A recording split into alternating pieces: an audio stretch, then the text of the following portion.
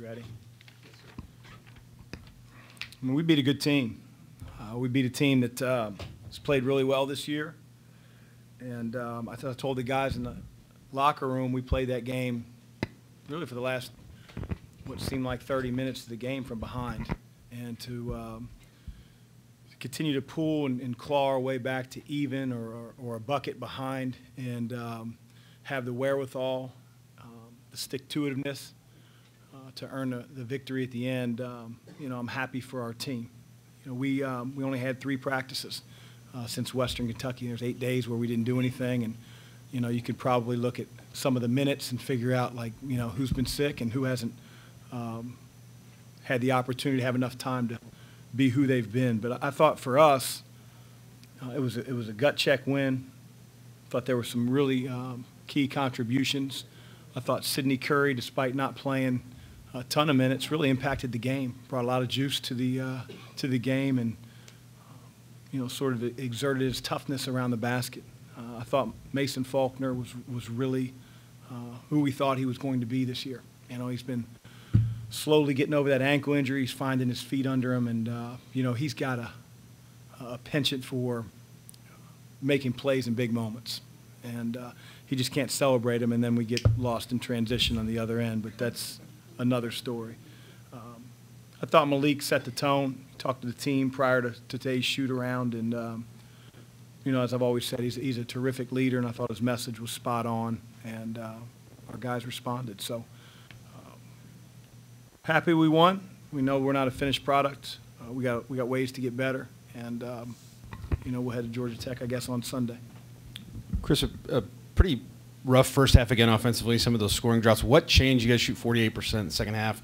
What do you think you guys did differently better in that second half? Well, overall, we shot 34 free throws. And, a few of them were at the end when they were fouling. But other than that, I thought we were in the bonus.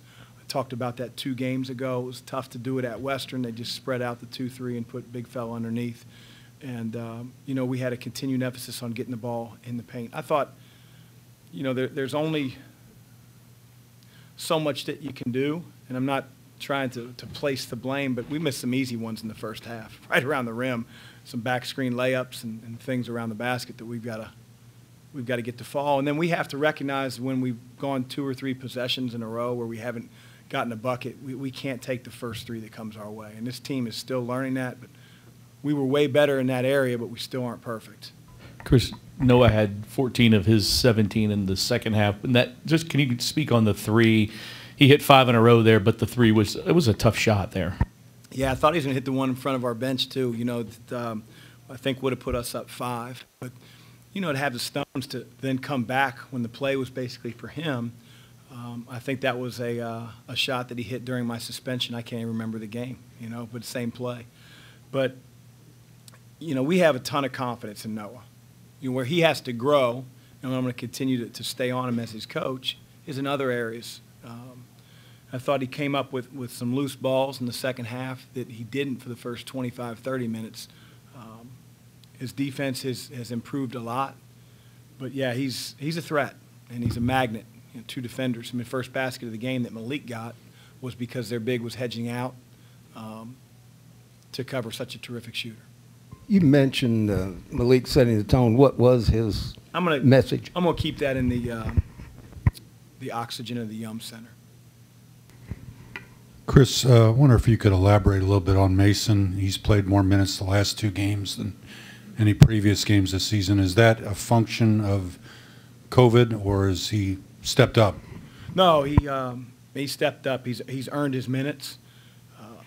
He was a guy that only played in 1 of the 2 exhibition games, and the reason for that is he simply, wasn't really ready. And we're a couple steps up from the exhibition season. We're playing ACC teams. A team that's 11-1 or whatever they were coming in. So we knew it was going to be a progression with him, but we also knew the type of player that we were getting once he was healthy. And I think that he's never been injured before. He's never had surgery before until that ankle surgery. So it takes time. The doctor can say, you're good, but it's between the ears and feeling confident. I think he's really gotten to that point now. There were times when he and Jared were both on the floor, and it looked like he was running the point, and Jared was maybe resting a little bit on offense.